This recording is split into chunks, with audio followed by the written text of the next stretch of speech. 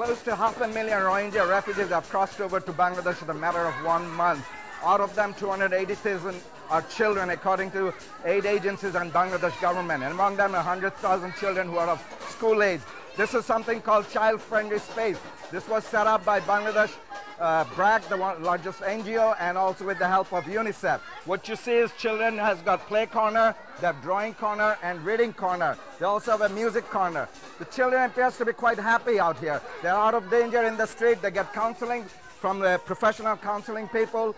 They're also in a place where they're given free snacks and lunch. Sometimes 56 of these clinics are set up. Among the new and old refugee camps, 6 of them are old, the rest are new.